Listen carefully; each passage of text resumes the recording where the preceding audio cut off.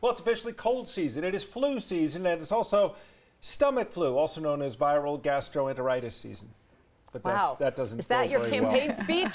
No, that's the reason no one uses that is because it doesn't. Nobody says that. So how do you tell the difference between these three common winter illnesses? Here to test our knowledge is game show host and also a doctor, our medical expert here at 9 News, Camilla Sasson. It's good to see you. Have you ever been a game show host before? No, this is my first time, so we'll see how it goes. The pressure? Right? Yeah, there is a prize at the end. I'm going to tell you all that. So we have some good questions here. So there can be multiple answers. So it's either the flu, stomach flu, or a cold are your potential answers, or true and false. Or true or false. All right, you ready? So we have a whiteboard. So you're going to have to actually tell me your answer here. So symptoms come on gradually over the course of 1 to 3 days. Which of those illnesses potentially could that happen with? I'm going to say the flu and the cold. Me too. Wrong. And, no. And wait, I wasn't done. Okay, close though. So actually, I was all right. So interestingly enough, so the stomach flu and a cold are the ones that are more likely to be gradual on onset. So, but a flu, very abrupt onset, you're gonna have it right away. So, okay, we're 0 for 1 right now. So, all right, we didn't write our answer. Okay. Let's try this. The stomach flu is commonly caused by the flu virus. True or false? False. I meant false. That is false. No. Yes, there we go. Okay. Good. So it is not. So most commonly, the stomach flu is actually caused by things like norovirus. Is probably the one that we've heard of the most. So the flu virus is actually the influenza virus, and that's what causes the flu. There are a few different types of strains that can be found in your flu shot. Okay. All right. So you can have gastrointestinal symptoms like nausea, vomiting, diarrhea, commonly with this illness.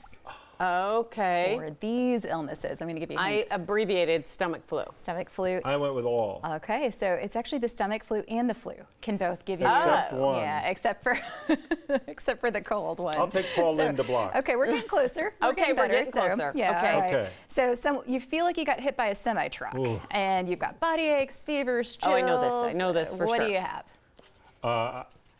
Flu. Flu. Are you trying to write the flu? I had been hit by a truck. Yes. Then you.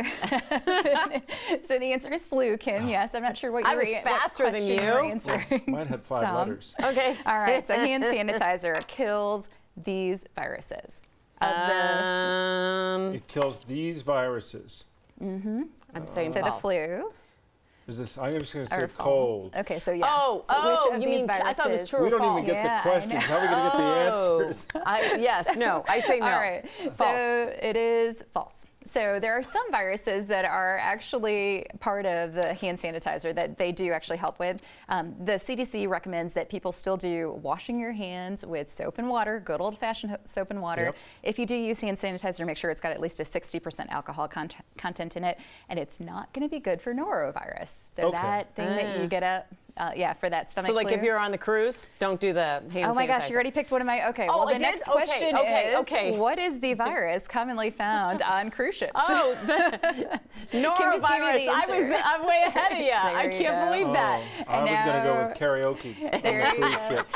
What game are you playing, Karaoke Tom? on cruise ships will make everyone ill. Okay, I've seen it happen. Okay, that is definitely true. So Kim is winning right now. I am way ahead. I am way ahead thanks to your karaoke. Okay. All right. So the next illness is highly contagious and gets passed by coughing and sneezing commonly.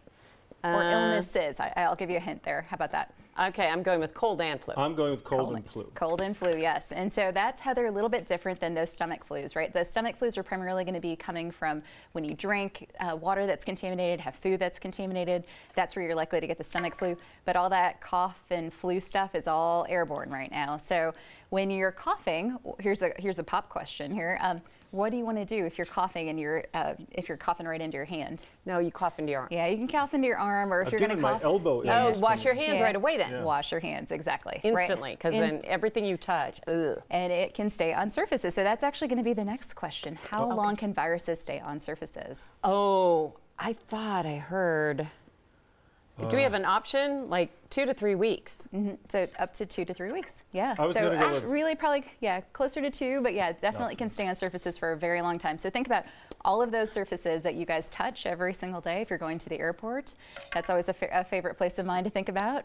All of the people that have touched the surfaces before you. Touch nothing. Yes, touch nothing. Touch nothing. All right, we're going to pass. The last one is antibiotics can be used to help treat the flu. Or a cold.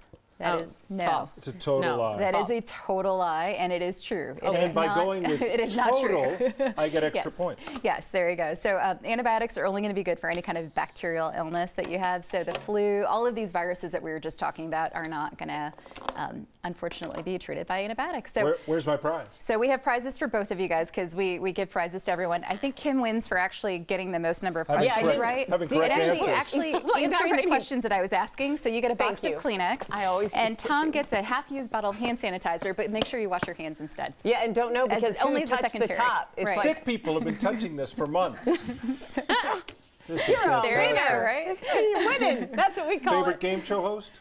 Do you have one? Gene Rayburn? I'm going to have to go Bill with good Cullen? old Bob Barker. Bob Barker. Yeah, Excellent old choice. school. Not Steve Harvey? He's pretty good. He's You could have answered Second me, option. but anyway, or Oh, me, yeah, Tom actually. did that too. Oh, did you really? He's had a rich life. that's another story. Oh, next week. Hey, Camilla, thanks as always. I think I learned a lot, but I'm not sure. Karaoke is not good for your health on cruise ships, is what I just learned.